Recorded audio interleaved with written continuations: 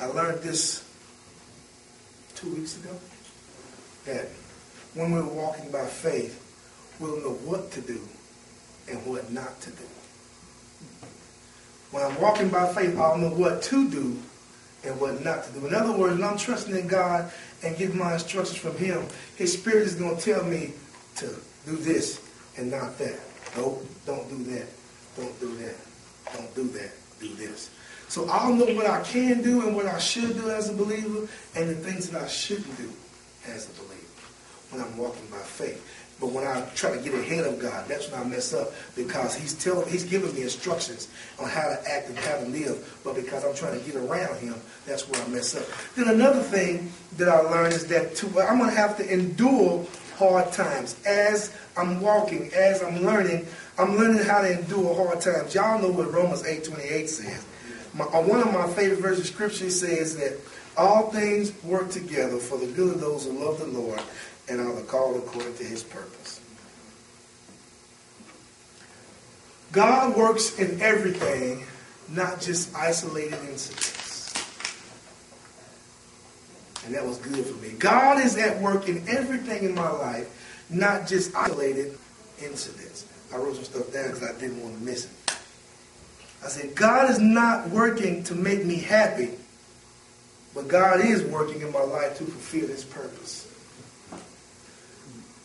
A lot of times, it's easier to get people to come to church when we tell them about the blessings and how God wants to bless you and how God wants you to enjoy your life and never hard. But the fact of the matter is, because I belong to Jesus, because I'm a Christian, I have a natural enemy named Satan, and he's out to get me. The Bible teaches that he wants to sift us like wheat, so he's out to get me. So I'm going to have some hard times. But God says I can take every circumstance in your life, and in the long run, make it work together. See, a lot of times when I'm looking at the right here and the right now and the stuff that's happening, it don't feel good.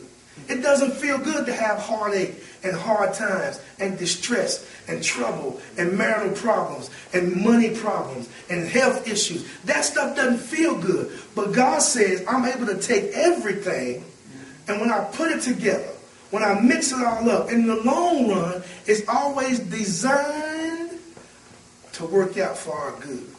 Just because it doesn't feel good doesn't mean it's not going to work out good. A lot of times, here's what I've experienced. A lot of times, God takes me through something and shows me that I can handle it. Not for me all the time. Not for me. Lord, why are you doing this to me? Because He has a bigger purpose. Somebody else is coming behind me. Somebody else is watching me. And they're watching how I respond. They're watching what I do. And if I go through trial after trial, but never give up, never give in, keep trusting, keep hoping, keep praying, keep saying good things, keep trusting in God, and He's going to work it out, that person can say, if He can handle it, then God can enable me to handle it. Because we know that sometimes we fall into stuff that we can't handle. And then I wrote this, and not, oh yeah, that's good. I'm glad I wrote that down.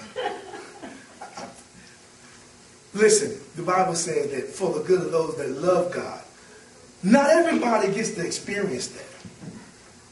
And most of us here, all of us are saved, so I don't have to deal with the other side today. But God said that He works things out for the good of those that love Him and are called according to His purpose. That's going to exclude some people. And that may be very other people who are watching you, the ones that ain't saved, that aren't saved. They say, okay, if Mary, she went through it, she can handle it, then I need to know what she has. I need to know where her inner strength comes from. I need to know where she gets what she got, because I need that. Because if people are going through hell. They're jumping out of buildings and killing their wife and smothering their kids, and all because of things that happen in life, but they don't have anything. Okay, if all we have to live for is right now, then I can see why people are losing their mind. If all I have to live for is today, and my day is going bad, then yeah, I'm going to have some thoughts of suicide. Yeah, I'm going to want to go get a crown roll. I'm going to do all those things, because that's all I got is now. But God is saying, once you put your trust in me, the good days and the bad days, when mixed together, it's for your good. Yeah. And I like the way it says it in James. It says, when you fall into trials and tribulations. Not if, but when. So as Christians, we're going to fall, but it's working to perfect us.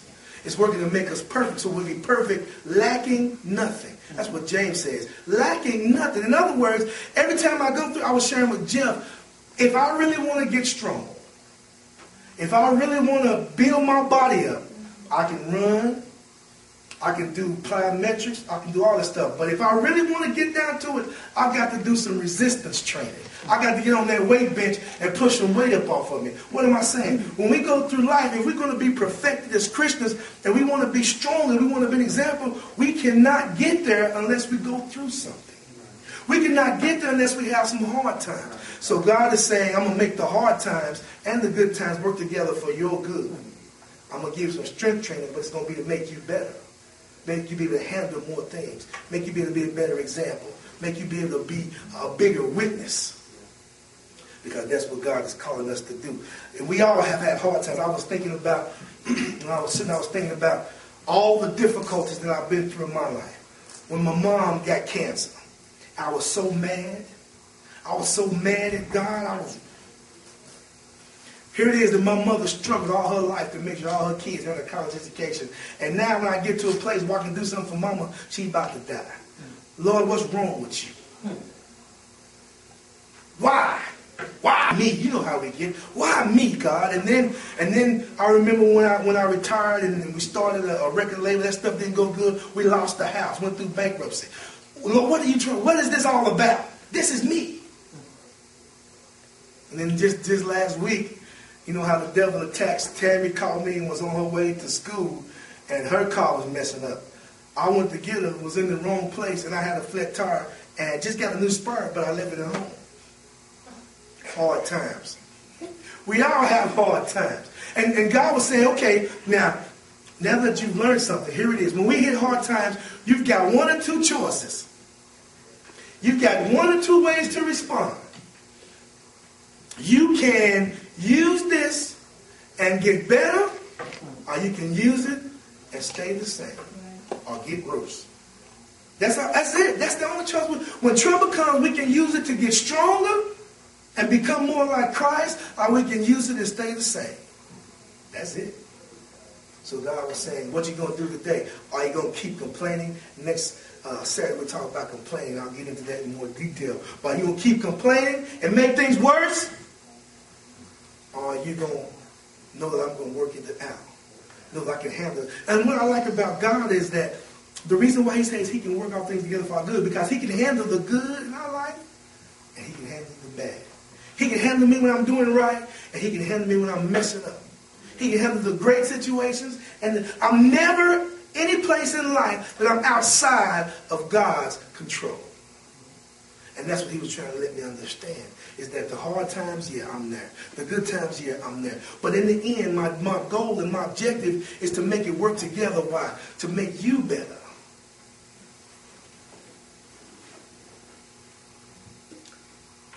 Psalms 13:7, commit your way to the Lord. I'm sorry. Psalms 37:5, I read that wrong. That's Psalms 37:5. I'm glad I know that scripture because I sure wrote it down wrong. But it says, commit your way to the Lord. One of the things that I'm learning is that I've got to be fully committed. I've got to be fully committed. I've got to make sure that every area of my life has been surrendered to the Lordship of Jesus Christ. Every area of my life needs to be under his control. Every area, Allison, under God's control. And I mentioned before how sometimes we try to still have our hands on a few areas of our life. We try to have our hands on things and we try to control it, but God says, nope. You've got to submit everything. You've got to be fully surrendered. In other words, fully committed. Fully committed. And here it is. I already mentioned that God can handle it. When things are out of control, God is still in control. What I wrote down is that we have to have confidence. The reason why I'm able to commit and surrender everything to God is that I have confidence in God and God alone. No confidence in me.